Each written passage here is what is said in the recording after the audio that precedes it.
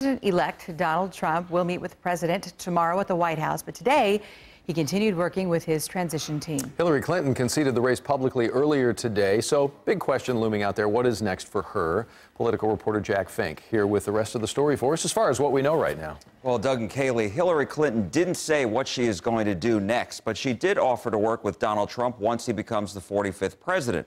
Now, politically speaking, it's unlikely the former Secretary of State would run for president for a third time. She may continue to work for causes important to her, children, and families. While the FBI has again cleared her of any wrongdoing in the email investigation, the Clinton Foundation is reportedly under criminal investigation.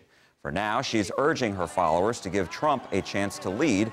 His supporters say they want him to start preparing for his first 100 days, including repealing and replacing Obamacare.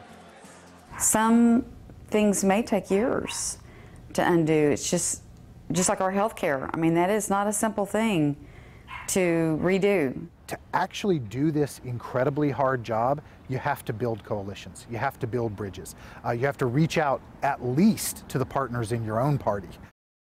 Now, Jenny Manning says she believes Trump will keep his word and fulfill his campaign promises, such as lowering taxes, boosting job growth, and building the wall on the southern border. Trump has reached across to Clinton supporters as well. Kaylee?